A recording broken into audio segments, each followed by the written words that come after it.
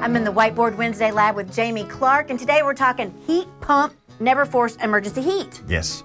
So inevitably, every year when it gets cold, this time of year, I'll see a Chuck in the Truck HVAC company putting a post out on Facebook. I even saw one on the news a couple of years ago telling people to force your emergency heat if you've got a heat pump because we've got an ice storm coming in or something else. That's such bad advice. Please don't ever force your emergency heat.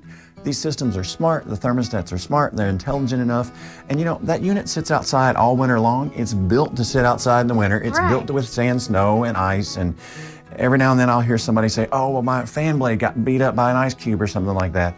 It never happens. I've been in the industry 30 years, I've never seen it. I'm sure, you know, in once in a blue moon, something like that happened, but if you force your emergency heat for the average home, it's gonna cost you $2 an hour to heat your home. So that's $50 a day, and I've had people force it and forget it and leave it on, and they call and they're like, oh my God, I had a $600 electric bill. Yeah, because somebody gave you really bad advice. So heat pump systems are smart. They're the way that we're heating most homes today, especially in central Kentucky. It's definitely what the government is pushing for with this new electrification. Modern heat pumps, actually, if they're Energy Star, qualify for a $2,000 federal tax credit. So if you want to upgrade that heat pump and get to a nicer one, you can get $2,000 back from the federal government.